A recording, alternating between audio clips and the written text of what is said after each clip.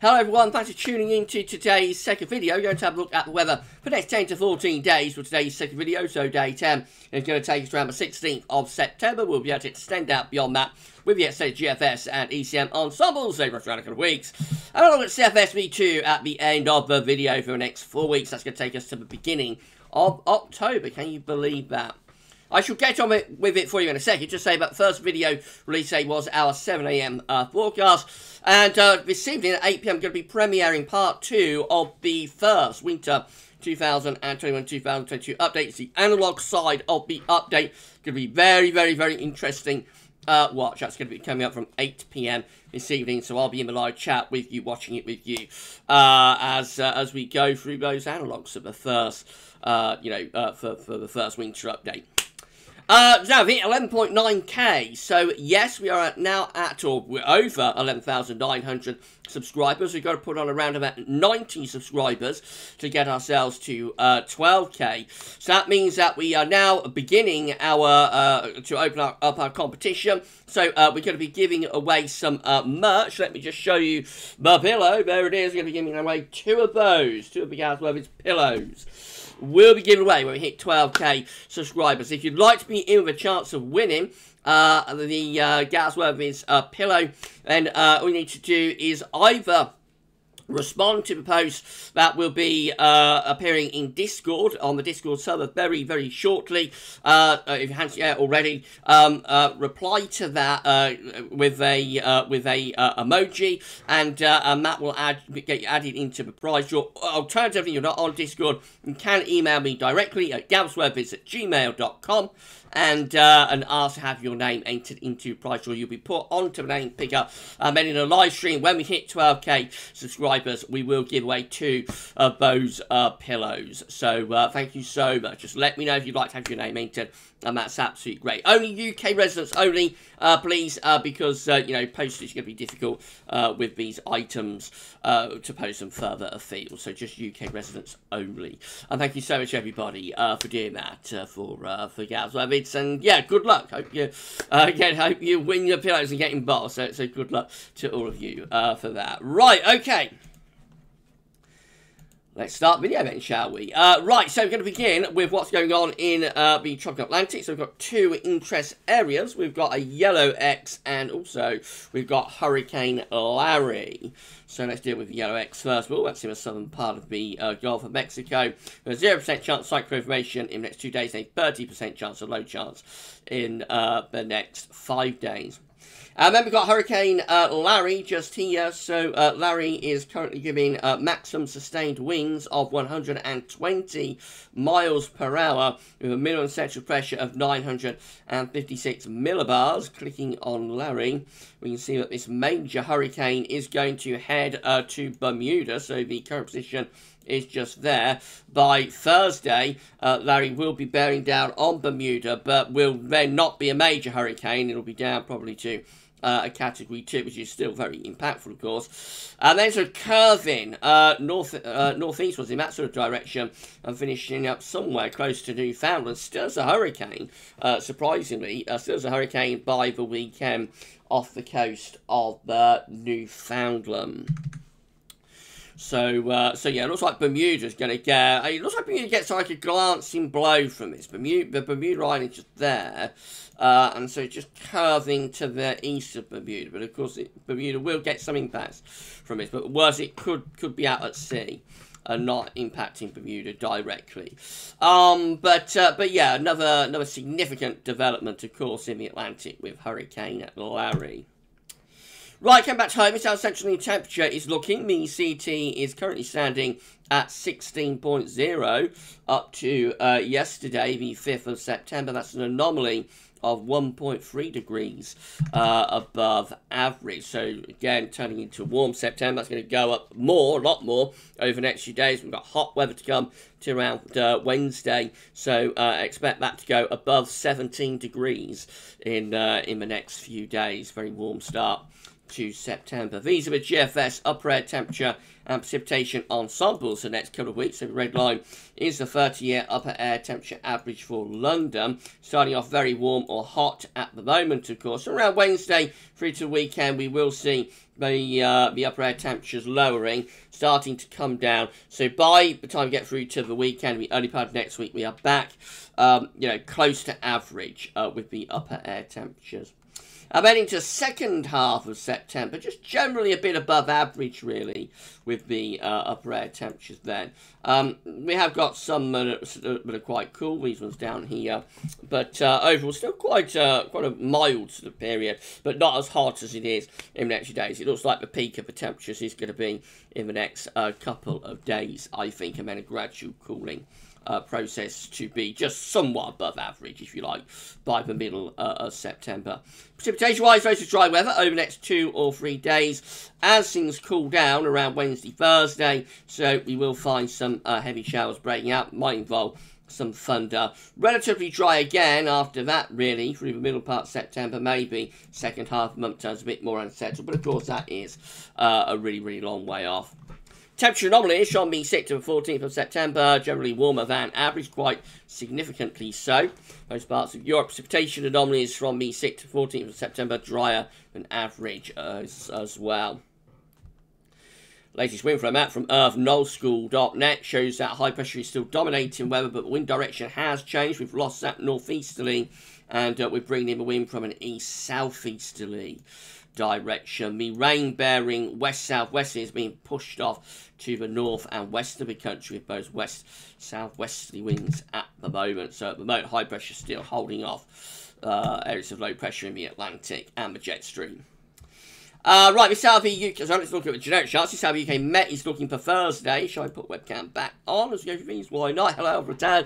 Right, so this is how the UK Met is looking for Thursday. Trough of low pressure moving in from the Atlantic on Thursday could bring some heavy showers into Friday. Still in that trough, so particularly for the north, there will be showers ongoing. Into the weekend, it looks like high pressure comes back. High pressure returns through the weekend and into the early part of next week. The difference is in the position of the high pressure, pulling in cooler air from the north. So it might go back to those rather cool and cloudy northeasterlies again, I'm afraid, over the weekend and into part of next week. And temperatures will, take a bit of a dip as well. Right, this is how, so that's as far as we go to with the UK Met. This is how the GFS midnight run was looking when it updated today. So a trough low pressure again coming in off the Atlantic around Thursday, bringing risk of some showers, maybe some thunderstorms involved in that. But low pressure then pushes away to the east. We go to the weekend. High pressure returns from the west, but high pressure sitting out to west of us means we pull in a cooler northerly to northeasterly wind, so temperatures will drop over weekend, and will probably, I'm afraid, start to bring more cloud back in to the east again, back into the late August pattern. That's Monday, the beginning of next week. Again, sees that high pressure out to our west. Around it, we pull in winds from the north-northeasterly direction. It's likely to bring some cloud into east areas. The best of the sunshine will be in the west again. Most areas still dry, though, so this prolonged dry spell goes on. Other than the showers around Wednesday, Thursday, maybe Friday. This is a very prolonged dry spell of weather that we are in, and it continues, to the middle of September. That's how 14th September is looking. Tuesday next week, high pressure gains over country. Although the high pressure is slipping in across the country, not a particularly warm ridge this, so still temperatures will be quite cool, and probably most notably so at night.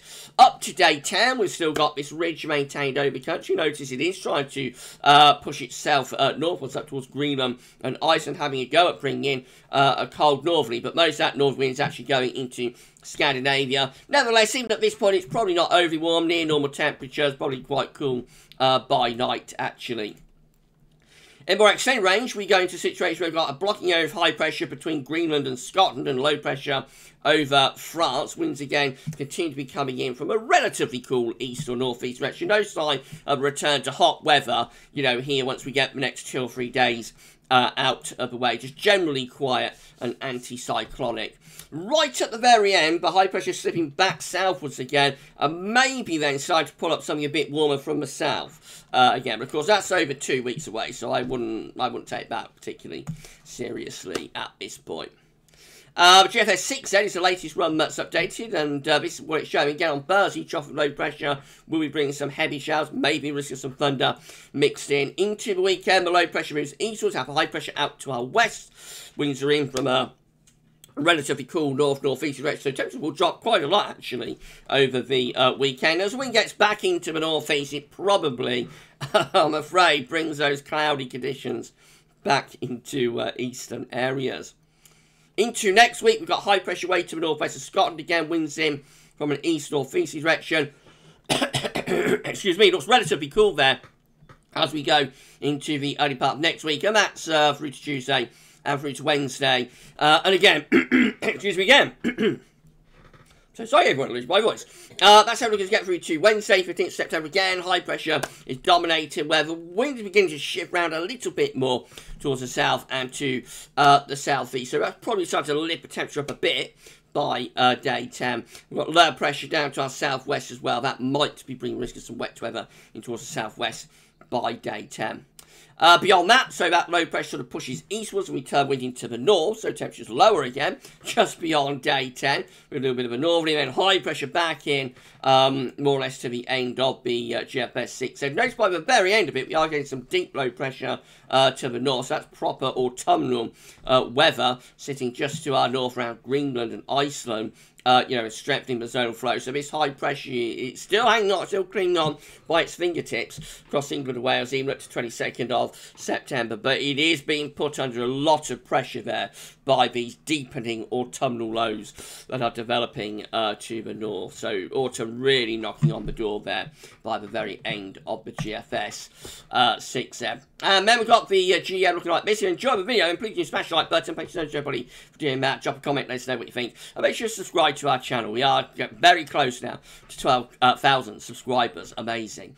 Right, this is how the GM is looking. So again, low pressure is moving in off the Atlantic on Thursday. We'll bring heavy showers, maybe some thunderstorms mixing into Friday of the weekend. That low pressure moves away to the east. Heights rise to our west. And winds go in to a rather cool northwesterly direction. So temperatures cool down at the end of the week into weekend. Still a lot of dry weather. Probably bring the cloud back into the east. Early next week, high pressure dominating the weather once more. Not a particularly warm ridge, though, this time. We get through to day 10. Looks like pressure is weakening a little bit, so maybe starting to turn a bit showery there by day 10, which is 16th of September. And then the ECM looks like that. So again, we've got trough low pressure with some heavy showers on Thursday into Friday and into weekend. That low pressure clears away. We find ourselves going into a calm with the ECM over the weekend. So probably still relatively warm actually down in the south. In the north though, it is cooling down quite a bit. There could be some showers into weekend, I think, with the ECM as well.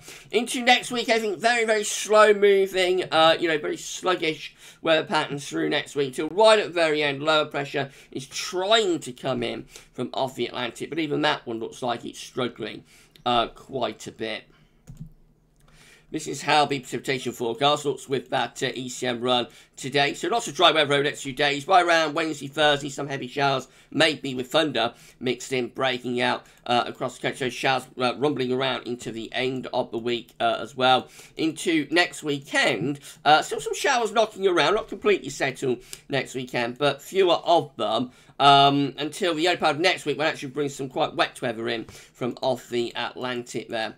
And then through the rest of next week again, a few showers coming and going, quite a bit of dry weather though. Day 10, bringing a band of rain in towards the west. We'll have to wait and see how much progress that makes moving in across the country.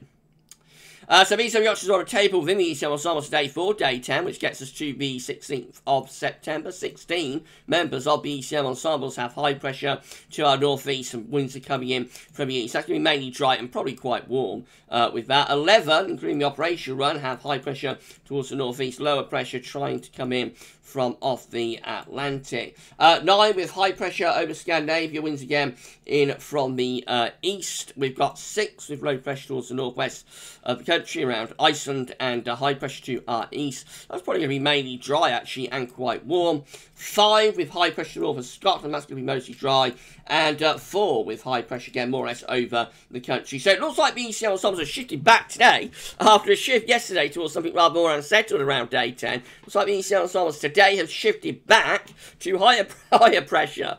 Again, backwards and forwards we go with these models at the moment, don't we? As you know, they play around with high pressure and low pressure. In 2 weeks' time, these are the options that we've got. It gets to the 21st of September. 11 members of the ECM ensembles have high pressure, more or less over the country. Low pressure away to our north. Should be mostly dry still with that and quite warm. 10, again, with high pressure over Scandinavia, low pressure to our west-southwest. Up come those southerly, southeasterlies. Probably turning more unsettled, but quite warm with that. 8 with a Scandinavian high, low pressure to our south. That's probably turning wetter, especially so for more southern areas. Still quite warm though. Another 8 just here have high pressure to our southwest. So that can remain dry, a little bit cooler with that one, bringing wind more from the northwest. 7 with low pressure to our east and high pressure to our southwest. That's been inconclusive, but probably quite a bit cooler, I would have thought that. And then 7 with high pressure out of Scandinavia, low pressure to the south-southeast, winds in from more of an easty direction. That's going to be a little bit cool, I think, and probably unsettled for more southern areas. So it's all very inconclusive, I have to say. It looks like up to day 10 anyway, we still have a lot of anticyclonic weather going on. CFS V2 looking like this is a 500 millibar heights broken down into week periods. The first week period is going to take us from the 6th through to the 12th of September. We have high pressure this week over and to the east of the country. Loads of dry and fine weather, will be really quite warm as well. Week 2 will be the 13th to the 19th of September. Again, with high pressure in right over top of the country. Going to be mainly dry. Probably a little bit cooler with that because we have changed wind direction a bit. We're bringing more of a northeasterly. So it will, the temperature will lower, but still very dry and anticyclonic. Week 3 is the 20th, 26th of September, still with that high pressure close to the country, probably becoming warmer again as winds go in to a southerly direction. And then week 4, look at this, it's the 27th of September to the 3rd of October. That high pressure is right over top of the country by that point, so very settled anticyclonic start to October. You have to say it's looking pretty good for the GavsWeatherVids autumn forecast, which did go for quite anticyclonic weather through September and into October as well. So we shall see how it all plays out. Right, if you enjoyed the video, then please can you smash the like button. Make sure you subscribe to our channel. Thank you so much, everybody, for doing that. Drop a comment. Let us know what you think about this and all of our videos. It's amazing. It's incredible. Thank you for doing this for GavsWeatherVids. And if you do subscribe, you're going to be able to see future weather content. Of course you are. So that's absolutely great. Thank you for doing that for GavsWeatherVids. We've got to put on 90 subscribers. That's all to get ourselves to 12k. And as I say, you can now start entering your name to win, or have a chance anyway of winning, the merch V2 pillows from GavsWeatherVids. I'm going to see you later on for our premiere of part 2 of the first winter 2021-2022 update. That's going to be from 8 PM tonight. I'll be in a live chat with you, so I shall see you all then, hopefully. But for this one, enjoy the rest of your Monday, and for this one, that's all for now, and thanks for watching.